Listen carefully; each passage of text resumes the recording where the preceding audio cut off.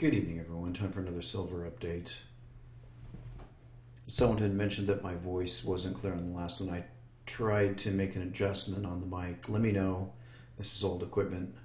So we're looking at the 2-hour chart of silver,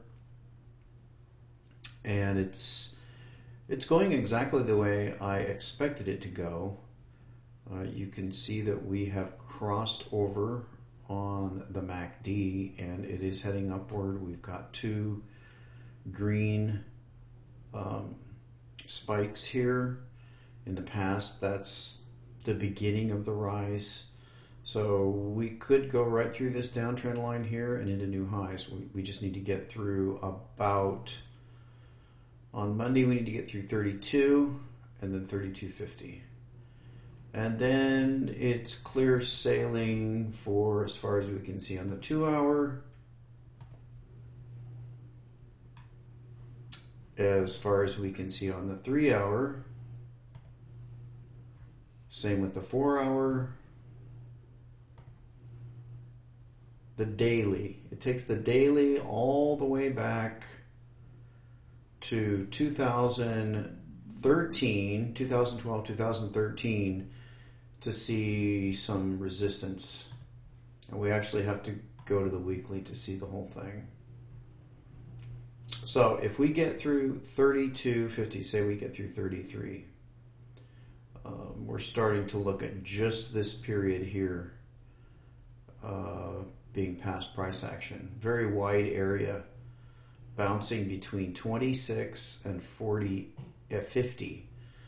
So yeah, that's very bullish. Now we're not bullish on the indicator here, but this is one of those patterns that usually doesn't work as often as the normal patterns. Let me see if I can find one for you. So this signal usually is a pretty good signal because it rolls over and cuts through. But when you see it form a straight line and it's actually turning up, that can be a fake out signal. And it's starting to look like on this chart, it's a fake out signal where we're actually going to continue rising in the indicator, maybe make new highs, which would put us above the indicator back here, what we hit back in 2020.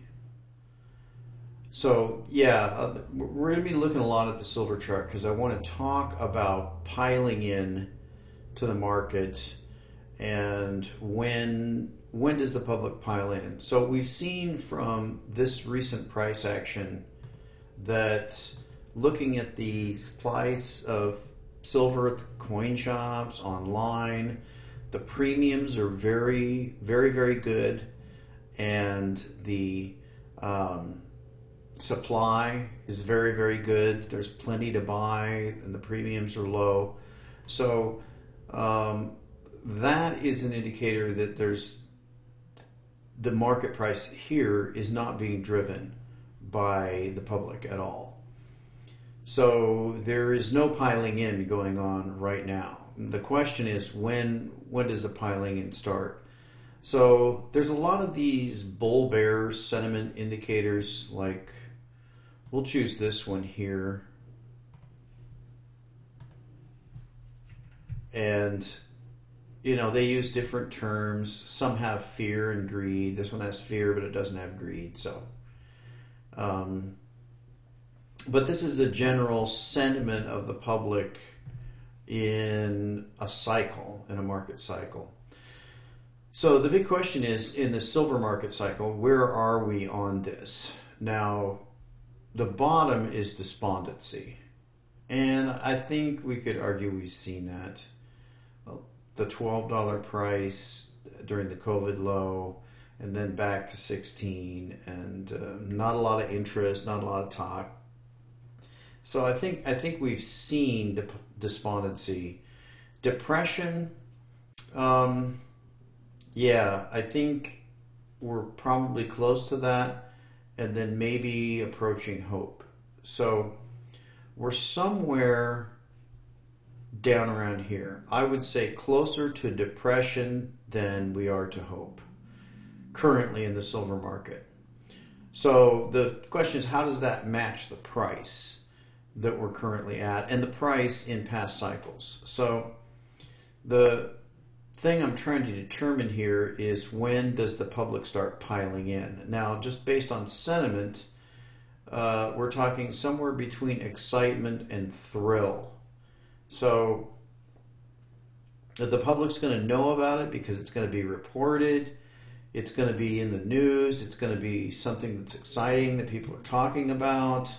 And then people are going to start doing it, tell their friends they did it, and wow, I've doubled my money. And then it gets up to thrill. And that's really between excitement and thrill is when the piling in, I would say, starts. So when we pull out, let's pull out to the weekly chart and look at the historical cycles. So we have pretty much three that I'm going to examine here of piling in.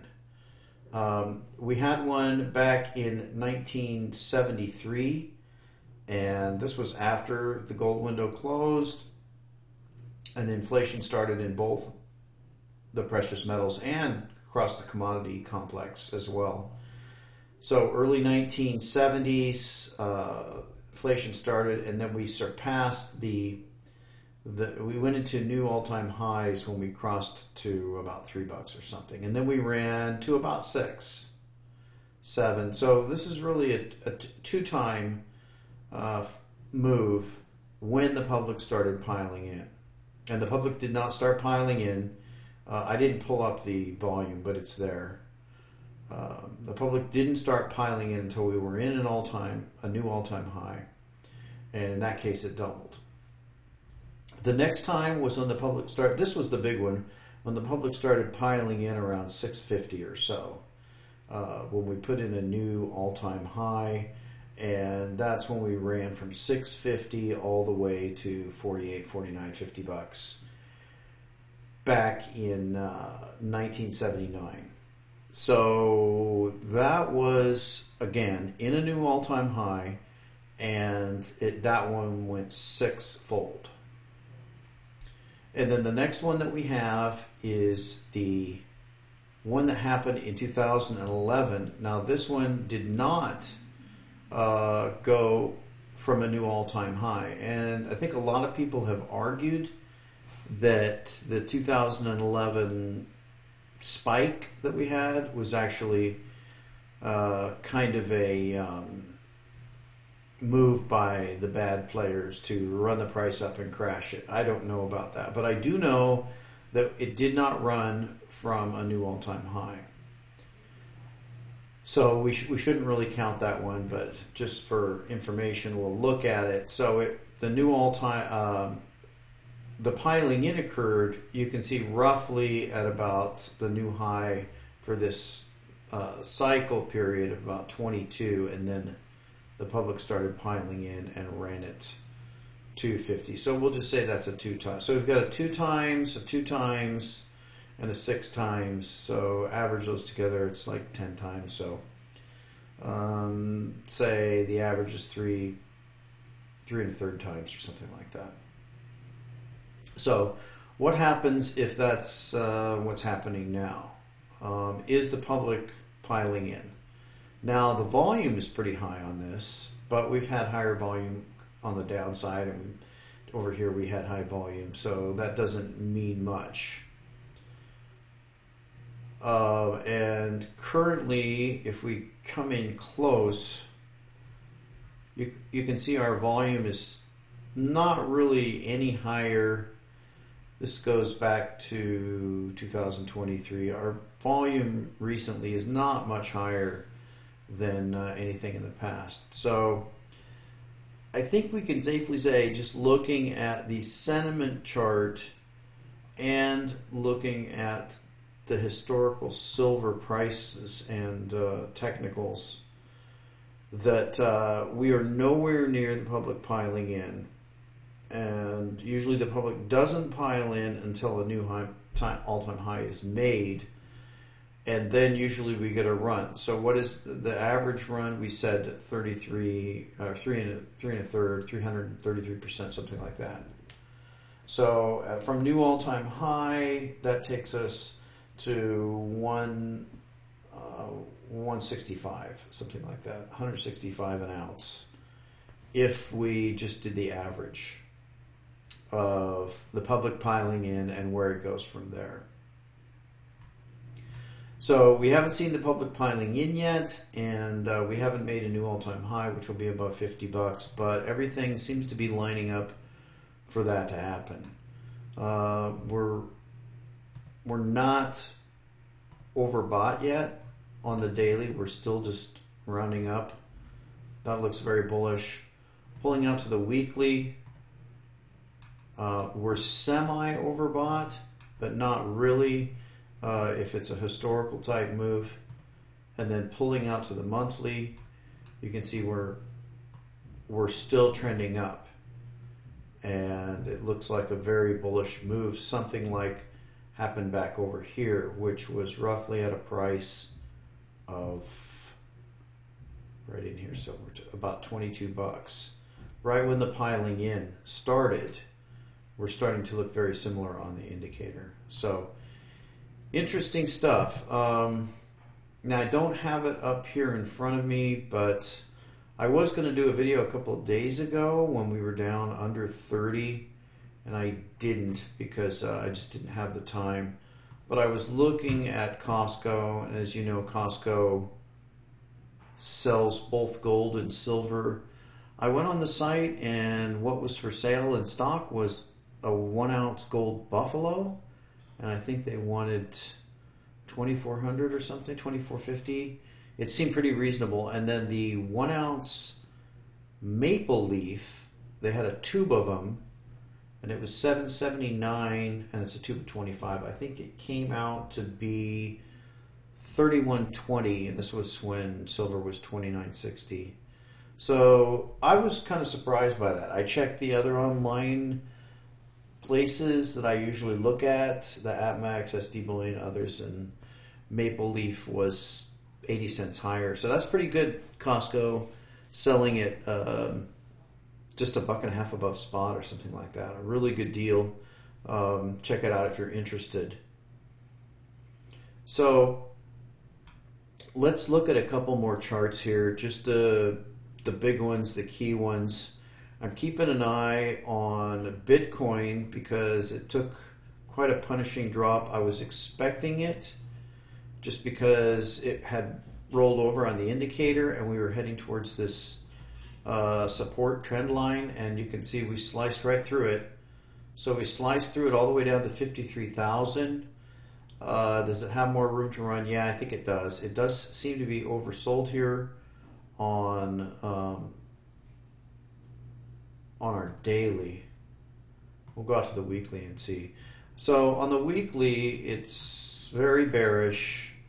The indicator has clearly rolled over and it's on the way down. So yeah, I'm projecting next price stop for Bitcoin is going to be, or BTC I should say, about 45,000. And beneath that, we're looking at 31,000. You have to remember that during the COVID low, BTC was basically $4,000. And after they printed all that money, it ran to 70-something thousand. So as recently as a little over 4 years ago, BTC was 4,000. So it wouldn't be surprising at all to see it drop to 45,000, 30,000, and then back down. Next support's around 14 or maybe 21, this old one, around 20. So yeah, it can drop a long ways from here. What does that mean for the rest of the market? Well, I'm keeping my eye on some coins. I definitely am keeping my eye on Dash. I mean, Dash is getting really cheap for what it's been, for a very long time. Is it a valid coin? I don't know. I mean, it has, they all have faults, but it approaches the concept of Bitcoin, but with privacy. Seems to be most of the coins are issued. Doesn't seem to be infinite supply. So I keep an eye on it. I would be interested in maybe picking some up if it hit 15, between 10 and 15. We'll see how bad the Bitcoin bear market is. Another coin I'm looking at, just for informational purposes, Ethereum Classic. That's basically the Ethereum before it was split off. Had a sort of fork like Bitcoin and BTC and BCH and all those did. So that's kind of looking cheap. I might be interested in that coin at $5 or $10. What else? We want to look at the Japanese yen because it's kind of scary where we're at. So you can see we're back to the 1980s. And if you remember, it was the interest rate rises here, the interest rate increases in the currency, everything going straight up in Japan back during their bubble. And it's amazing it's been this long. Their stock market popped, I believe, in 1990. And it may have recently made new highs, but inflation adjusted, it just got destroyed. And so, we're talking 30-year bear market in the Nikkei index, but you can see the bear market in Japanese yen has been going since 2011, and it's lost now from 0.013 down to so it's lost. Japanese yen has lost half its value, and Japan never really raised their rates like everybody else in the world did, so I have no idea what they're going to do. Litecoin. So Litecoin broke through this long-term support. Actually goes all the way, this trend line goes all the way back to 2017. And we finally got a breakdown through that. You can see it cut right through it, made a low of $57. The original Litecoin was 84 million. I think there's 74 out there. There's not going to be really any more added. The market cap's around 4.5 billion. So it's decent transactions. The wallet's okay. I mean, it's not a bad cryptocurrency. It's certainly not great. So I think it would become interesting between 20 and 30 bucks. I certainly would not consider buying it as it's broken through right here. It looks pretty bearish. Next, we'll just pull up the NASDAQ because just to show you that it's not slowing down in any way. We're in a breakout, going straight up. If you look in the past, we're actually kind of low as far as a parabola goes. Where you have to keep accelerating how fast you go up, or you're going to have one of these. And you can see it recovered itself and then took off again, and the parabola kind of resumed. But the parabola has not resumed. We need to be way up in here for a resumed parabola. So, the NASDAQ, that's what, maybe in the 30,000. It could run up there very quickly. This indicator could break out to a new high, and it could just run straight up. Now, it could also crash. I mean, how overvalued is it? It's absolutely ridiculous. We now have multiple $3 trillion companies. If anybody wants to know where the inflation went, that's where it is. $3 trillion companies. Quick look at Palladium. Now, I was interested in Palladium. I actually bought some back in 2008 when it hit $200. And it ran pretty good to about 1,000, and then it went back down to 440. And you can see its high. It went all the way up to $3,400. So Palladium's back at 1,000. It's not cheap. It's not expensive. Platinum, it made its high much longer ago, and it's only 50% of its all-time high. So. Like silver, it's struggling to get back to that all-time high. And what else did we have here? Oh yeah, we want to look at interest rates because they're kind of wobbling right now. You can see the 10-year note is kind of coming up on support. This is the rate. This isn't the note market price. This is the interest rate, a chart of the interest rate. So It looks like it's getting ready to cut through to the downside, and that means interest rates falling. But again, that's the 10-year. The 1-year is looking kind of wobbly as well. The 2-year, it's doing the same thing. They're all looking like they're getting ready to cut through to the downside. Now, what is the T-bill doing?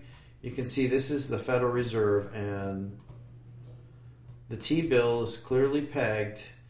A hard peg, I would say, pretty much started around May of 2023. The Fed just pinned this thing to 5.4%. And we don't see any weakening in that. That's an official rate, so I don't expect to see any weakening. It's usually not a indicator of what's going to happen in the future.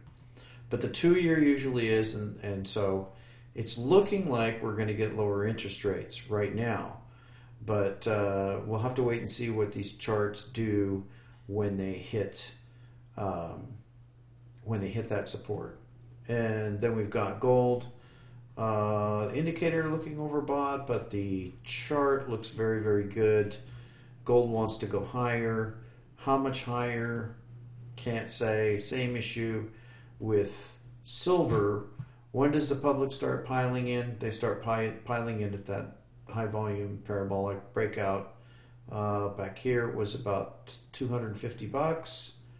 Ran to $890. Right here it was about 1,000, and we ran to 2,000, so it doubled again. And where does that come in? Certainly not yet. We are at the high end of this, but I would expect, if we're going to go parabolic, we're going to move quite a bit higher, maybe double, triple, maybe 4,600, 6,000, something like that. So finally, back to the silver chart and the main topic, piling in. There is no piling in right now, and the proof is that there's plenty of silver available for the average Joe investor, and the premiums are very, very low, and there's not a lot of demand. So that is not driving the silver price. What's driving the silver price is something else, probably solar, or companies panicking and buying it up, or maybe even governments panicking and buying it up. Foreseeing that, as Ted Butler said, eventually we're going to get down to the last ounce, and then there's going to be trouble. So we got to get to 50 without the public. It's going to have to be other factors, because the public is not going to pile in until we cross 50, and then you'll see that sort of parabolic rise and, running into triple digits and then beyond. And we'll talk to you next time.